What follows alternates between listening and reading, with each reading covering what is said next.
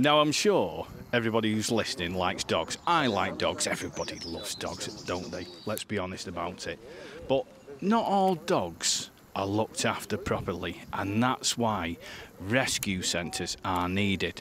Now, today we are talking to Di Warby from Dobermann Rescue UK&Europe, also known as Drew. well, that's a good name, isn't it?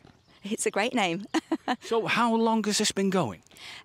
We were established in October 2016, so quite a few years, yeah. I mean, it must take a lot of money to run something like this.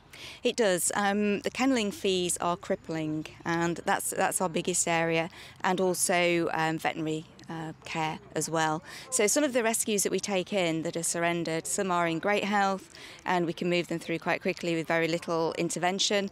Others come in and they're mentally, physically scarred from abuse or from the conditions that they've been living in, and they do need a lot of care, rehabilitation, before we can rehome them.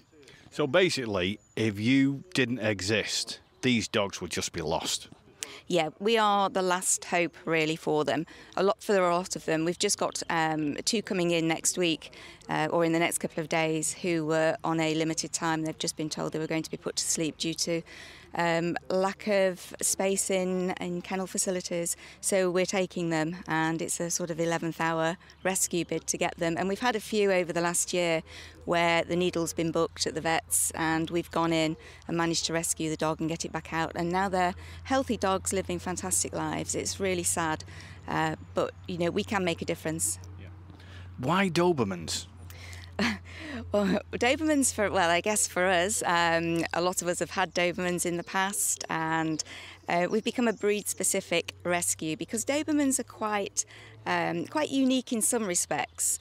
They've got great characters, they're very, very loyal, but they also, they're very athletic dogs.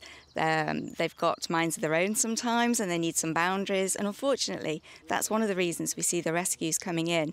People have had them as puppies, thought they were great, not given them any boundaries, not taken them out for any exercise, kept them shut in.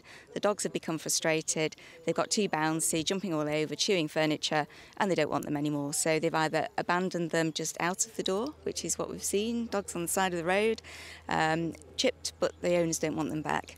And we've also had people coming and bringing them into the rescue so we can take them. So Dobermans are, as I say, they're quite a character, but they need boundaries and they need exercise, and they need somebody who has got experience of large breed dogs. And that's why we've specified just Doberman only, or sometimes crossbreeds. But yeah. Now, you must have a website or a Facebook group so people can find out about the good work that you do. So the website is dobermannrescueuk&Europe.co.uk. You can also find us on Facebook, and we've got an Instagram as well. Well, thanks a lot for talking to us today. We wish you all the best with your project. It's my pleasure. Thank you.